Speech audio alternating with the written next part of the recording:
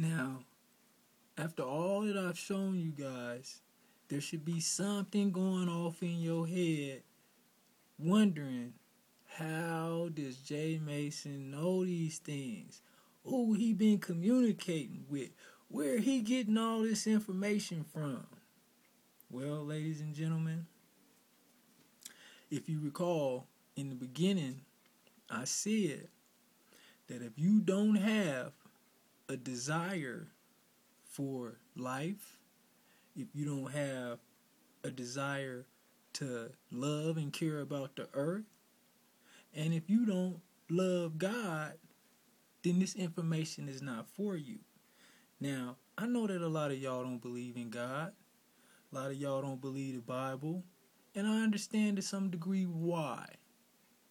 However, for me, I have a profound and undeniable belief, love, and understanding in the Most High. And to demonstrate how I was able to come up with all these calculations, how I was able to predict earthquakes, how I knew the president was going to declare a state of national emergency, how I knew the planet was tilting, how I knew that for 41 days and 41 nights there was a rain of cosmic radiation on the earth. The reason why I knew all these things, ladies and gentlemen, is because, as you recall, on February 17th, 2009, they said you had to have a converter box. Now, for an individual like myself who is studious when it comes to the Bible, that particular date stood out in my mind. Now, let me show you why.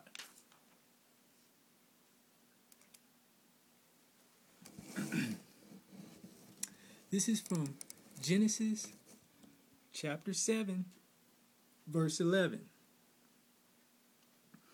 Now, mind you, the 7-Eleven store slogan is, "Oh, thank heaven for 7-Eleven, a sign of our times."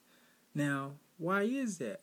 Why is 7-Eleven a sign of our times? Well, let's have a look. In the 600th year of Noah's life, in the second month, the 17th day of the month, on that day, all the fountains of the great deep were broken up, and the windows of heaven were open, and the rain was on the earth for 40 days and 40 nights.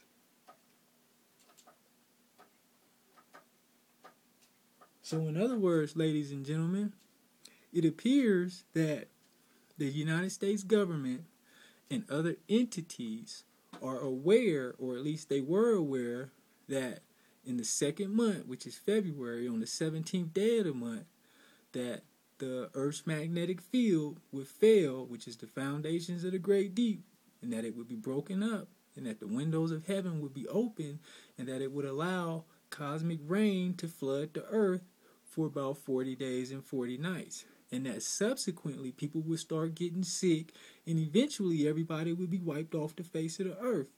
They are aware of the astronomical nature of the Bible. There are individuals who are conscious of the fact that the Bible is in part a calendar that's tracking the 26,000 year precession of the equinoxes.